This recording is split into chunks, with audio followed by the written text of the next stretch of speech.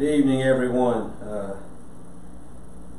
It's good to have you here with us this evening for a midweek with Double Creek time on this Thursday night at 7:30. We look forward to this time each week. It's just a chance that we have where we can be able to hopefully get some encouraging words, but also a chance for us just to be in God's Word and to still be able to fellowship together in this capacity, in this way. So we look forward to this time. It's just a quick time, no more than 30 minutes max, counting prayer and everything. So just a quick time for us to be together. If you are catching us live, we're glad to have you here. If you catch us later on our Facebook page, or while this is on our website under the Sermons and Videos tabs, hopefully you get some encouraging words out of this. So I want to go ahead and get us started here this evening. And I want to start us off with a word of prayer. And I want to mention real quickly that we have somebody at our church, a young lady. Her name's Leanne Brannick. She's the daughter of Julie and Tony. And tomorrow she's going to have a procedure done at a Baptist hospital, a heart ablation. I guess I said that right.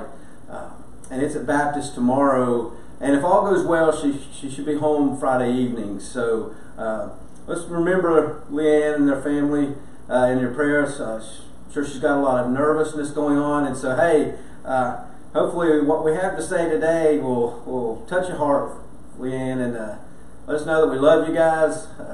And I know our church family will be praying for you, and those outside of our church family, our extended family as well, will be praying for you. So let's go ahead and open this with the word of prayer for tonight.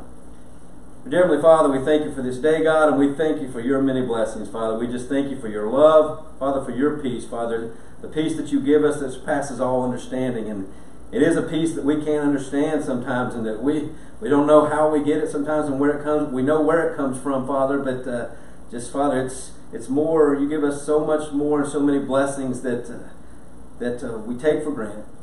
God, I pray that you watch especially over Leanne and the family tomorrow, and the doctors, and with her procedure, Father, that everything goes smoothly, Father, and that they can get to the heart of the issues, Father, and just Father, that she can be back to normal, and just that things will be straightened out, Father. We pray that you would just be with her nerves, give her some peace, Father, and just Father, the courage to go through this, Father, and to know that you are there, and that we're all praying for her, Father, and that we love her and we love the family, and we just pray that you would just be with them tomorrow, and the doctors and the hands that are going to be doing everything. Father, we pray that you watch over our time here this evening as we go through this, that it'll be a time that honors and glorifies you. Father, we love you, and we pray this in your Son's name. Amen. So if you've been with us on any of our other past weeks, you know that we're doing a journey through Joshua right here. And we're going to be in Joshua chapter 3 today, and we're going to be looking how it was time to move for these Israelites. They came to a time where, and this is not moving with me right now for some reason on the screen. Did it finally move? All right. And so we're looking today at Joshua chapter 3, and it was time to move finally for these Israelites. The time's finally here. After all these years, it had been centuries since God had already promised to Abraham that the Israelites would get this land of Canaan that was promised to them. And then after they were slaves in Egypt for 400 years, and they come out of Egypt and get ready to go in the land of Canaan, they had to wait 40 more years. But God is finally at this point ready again to move his chosen people, the Israelites, across this river, the Jordan River, into the land of Canaan, the land that he had promised to Abraham and his descendants hundreds of years before. So I want us to think about a couple of things before we get into this. Have you ever been in a position to where you were about to move into a new position or a location? Maybe it's a new job, maybe your first job, but you're starting something new. Or whether you're moving out of your parents' home and going to college, whether it's recently or you're about to, or whether you did it 50 years ago or 20 years ago. Just moving like that, making that decision. Maybe when you hear this, you start thinking about, it brings to mind a decision you made to get married, and how you realize that you would be leaving so much of what you've known your whole life behind. You know, whenever we make big moves like this, it brings emotions for some people. A lot of different emotions. For some of us, it may be that we're leaving a place that we love just to do something different, to start something different. Maybe we're looking forward to that move, but even if you're looking forward to it, it still is going to bring about some nervousness, some anticipation, some excitement, maybe even fatigue, because it takes a lot to do some of these things. And for some of you, maybe it's putting you in a place or moving to a place away from negative feelings into something that is good. And for some of us, maybe it's the opposite. Things have been going great and something comes up and we have a lot of things going on in our lives that can bring us down. Whatever the situation is, when we make a move in some way, it'll bring a lot of the same feelings and emotions. Imagine with me here, if you will, about a couple of different things. If you have ever left home to attend college and live in a college dorm, do you remember what that was like the very first time you did it? You know, for me, it was a time of you're nervous. You've got a little bit of fear. You anticipate what it's going to be like, and you may know who your roommate's going to be or not. But even if you do know your roommate, you're usually not. It's not someone you've lived with, so you never know for sure quite how that's going to play out.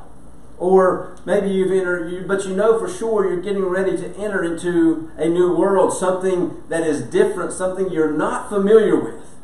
And not knowing how this is going to end sometimes can bring feelings of excitement or nervousness or fatigue, anticipation, doubts, a lot of different things. Yet during this time, a time that you left to go to college or whatever, you know in your heart that it's time to move.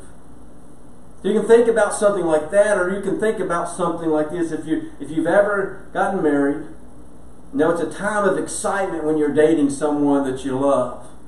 And when it's a time of excitement when you are the one either proposing or the one being proposed to. And then even after the proposal, hopefully she said yes, there's times of excitement. And that excitement doesn't end when you have a man and a woman that loves each other. And they enjoy being with each other. That excitement doesn't end for those two. And so, whether that's your case or not, you're going on to do something new. If you've ever started a new job or done anything like that, yet even during these times, you know in your heart that it's time to move. Now, those types of moves for us seem like big deals. They seem huge, and in many ways they are for us. But the way those feelings are for us then would be nothing probably compared to what the Israelites would be feeling here in Joshua chapter 3. Now, if you remember from our time together last week, we talked about Rahab in chapter 2 and how she hid the two spies that came from the Israelites into Jericho to spy out the city. And we talked about how she was someone who was a harlot. She went from being wrecked to rescued. She had a wrecked past. She was a harlot. She was a prostitute. She was a Canaanite woman. She was wrecked, and she became rescued after she put her faith in this God of the Israelites. And so the spies go and see her, and she rescues them. And when they come back to the Israelites, in the last verse of Joshua chapter 2, we read these words. They said to Joshua, "Surely the Lord has given all the land into our hands. Moreover, all the inhabitants of the land have melted away before us." You see, based on what they were told by Rahab, these two spies knew that the people of Jericho were terrified. They were frightened of these Israelites because they had already heard all the stories about what God was doing for them. They had heard about the plagues in Egypt. They had heard about how God had opened up the Red Sea and they walked through on dry ground. How He provided for them now for 40 years out there in this desert and this wilderness. They understood all this stuff. And so they came back with more news. They came back with news that was confirming that the time was now. The time to move was right now. They came back confirming this news.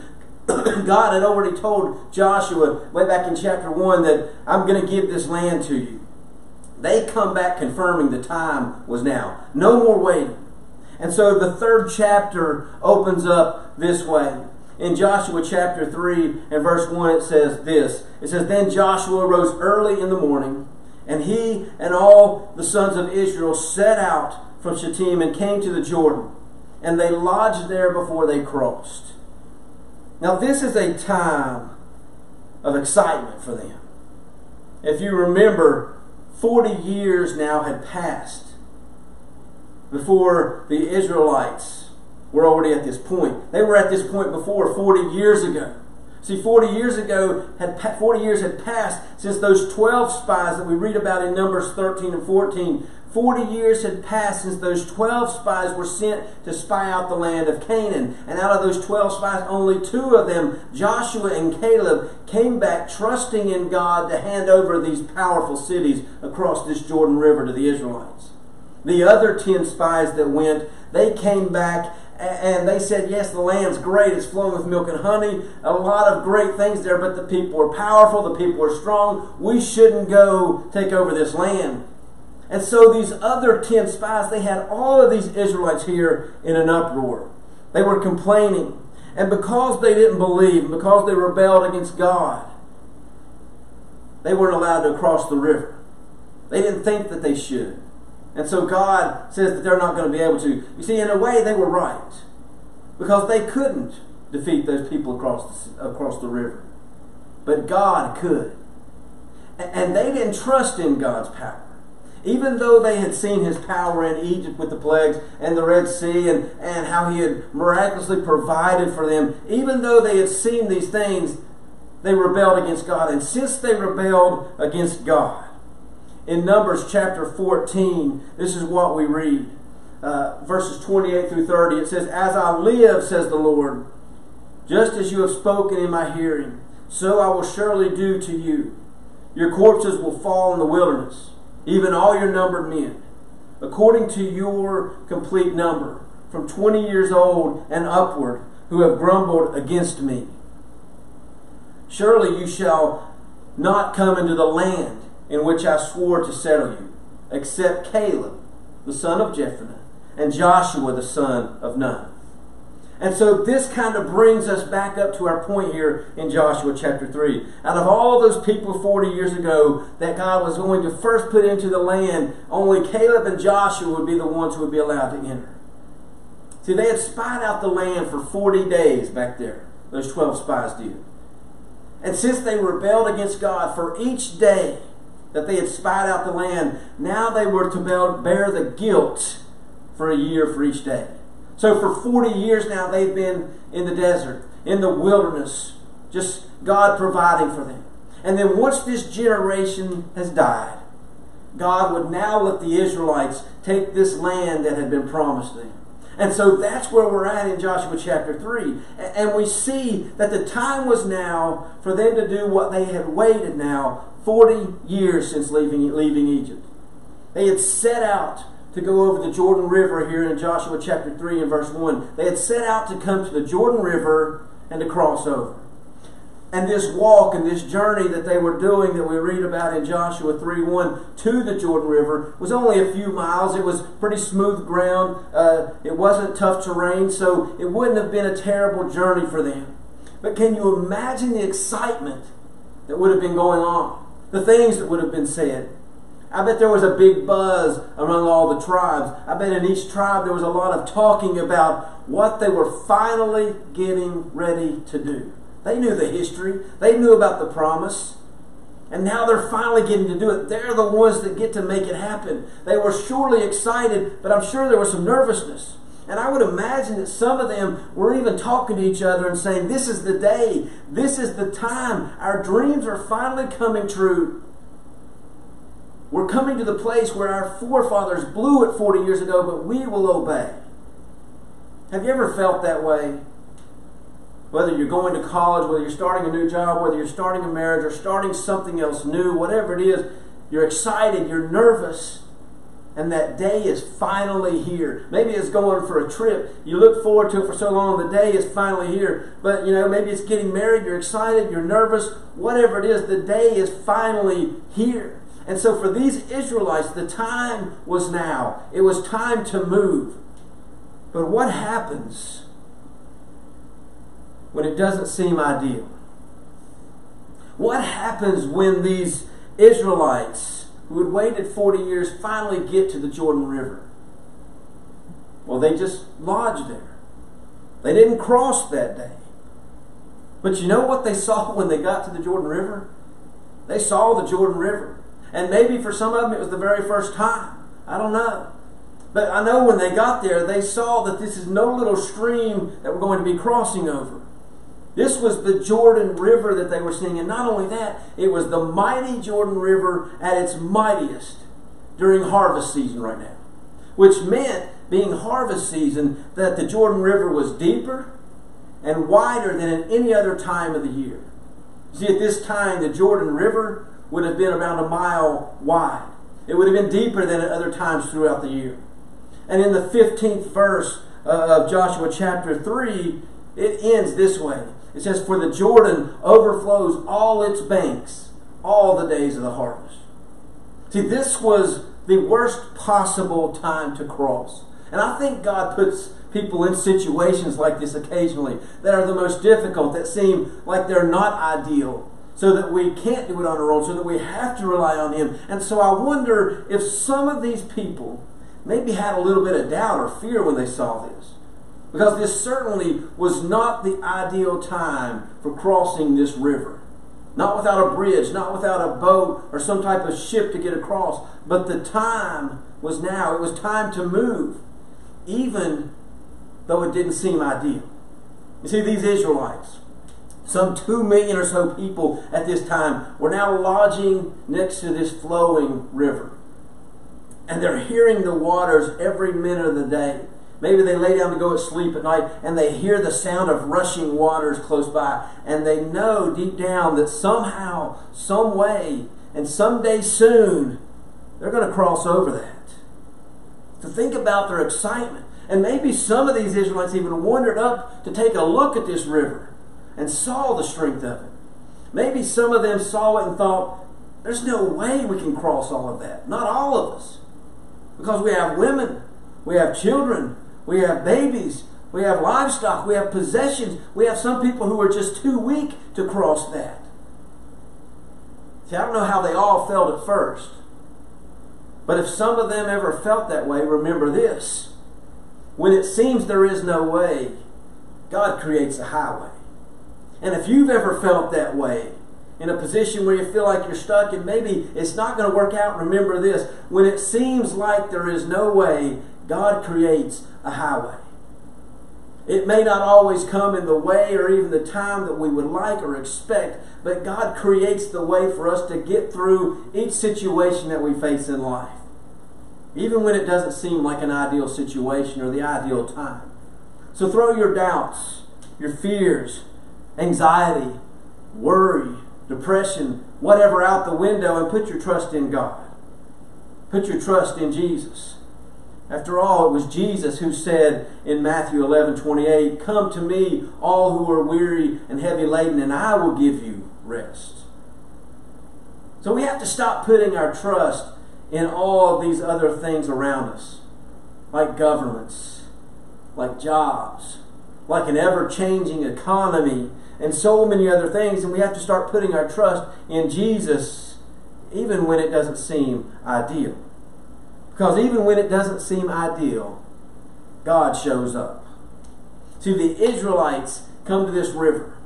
They lodge there for 3 days. And so what now? What do we do? At the end of these 3 days, Joshua tells them what they're going to do. He tells the priests, he tells everyone really, the priests are going to carry the Ark of the Covenant ahead of you.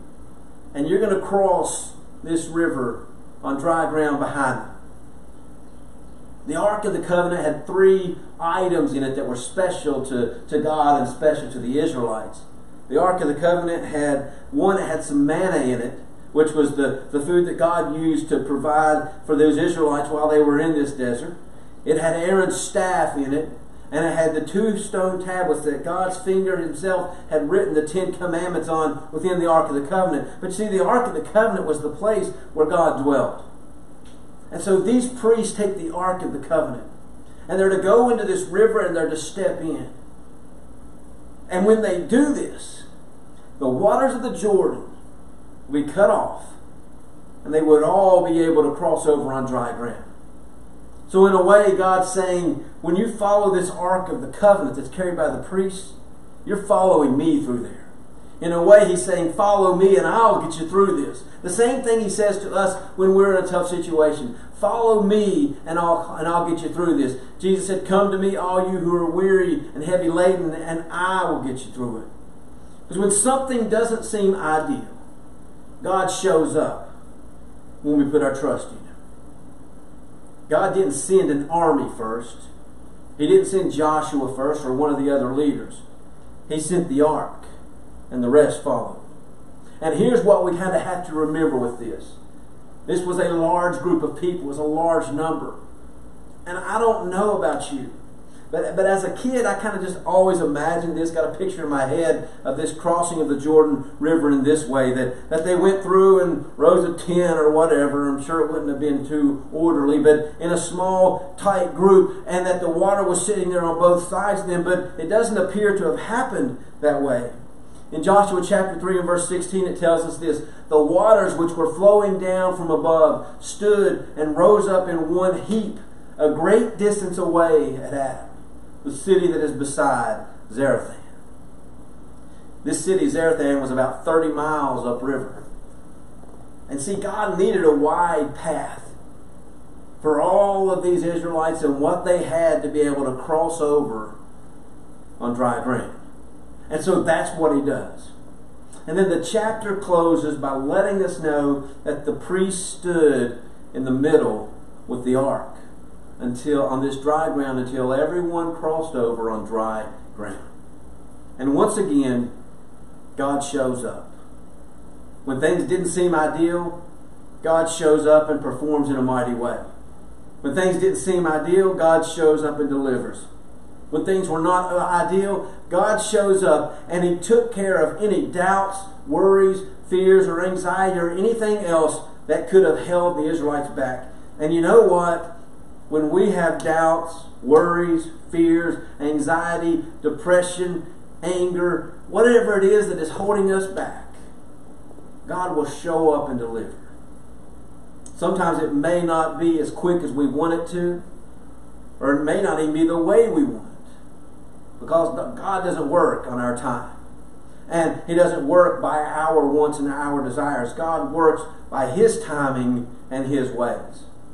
But when He works in a way that can often leave us speechless.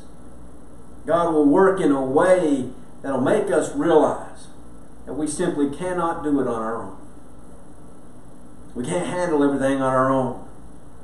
And so many times I think He puts us in situations that seem to be ideal, so that we understand that we cannot do it on our own. When things don't seem ideal for us, God shows up.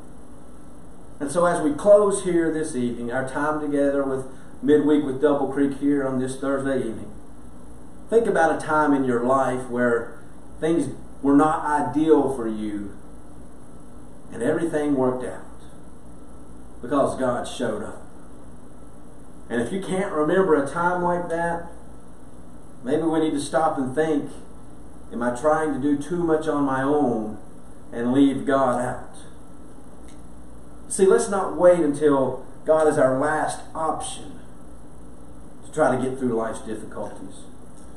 Instead, let's make sure that God is our only option for getting through life's difficulties. And so as individuals, as a congregation, as the church, the body of Christ all over this world, let's start by right now understanding it's time to move. See, every day for the church is a time to work and a time to move. Every day is a time to move. Even when it doesn't seem ideal. For these Israelites, it may not have seemed ideal to some of them to cross the Jordan at the worst time of the year when it's the fullest. Why couldn't we do it when it was weaker? When it was not as wide, when it wasn't as deep? Because when you cross something in that situation, God doesn't have to be involved. He doesn't have to show up. But when things are difficult, when things are not ideal, God will show up and leave people speechless. And so for you as well, when you have difficulties in life and you've got things that make you nervous and things that have you worried and things that have you concerned, that's when God shows up. Remember that as we go through each day of our lives. I want to thank you for being with us tonight for our time of Midweek with Double Creek. And this Sunday morning we're going to conclude at Double Creek, we're going to conclude our 7-week series, A Time for Jesus, by looking at the mind of Christ and kind of who He was in His mind before and as He came into earth, as He was here on this earth. And so we're going to finish that up this Sunday. But remember what I said. It's a time to move, people. It's time to put our faith and trust in God. It's time to, when things aren't going our way and things are difficult, which things certainly are right now in our world, it's time to put our faith and trust in God. And God will show up. So let's close this with a word of prayer. Dear Heavenly Father, we thank you for your many blessings, God. We just thank you for the time. I thank you for the time that we've had here this evening, Father, to be together, Father, just to get into your word, just to look a little bit more at the journey through the book of Joshua, God. And we're going to see so often here in the next so many weeks how you show up when things don't seem ideal and how you take care of situations when things are not ideal. And Father, we're going to see often that it's time to move. It was time to move for those Israelites. It's time for us to move as a church, Father, outside of our walls and to reach those in our communities and those in the world, Father, who are lost, Father, and who are hurting. So, God, we pray that you would just lead us and guide us, God. I pray once again that you watch over Leanne and her family and the doctors tomorrow, Father. I pray that it'll be a time, Father, where once again you show up. That's what we're asking for, God, a time where you show up and you make things happen and you just leave people speechless. God, I pray that you would just lead us and guide us. Watch over us, keep us safe until the next time that we can be together, Father, whether it's in person or whether it's here on live stream, Father. Just lead us and guide us. We pray this in your Son's name. Amen.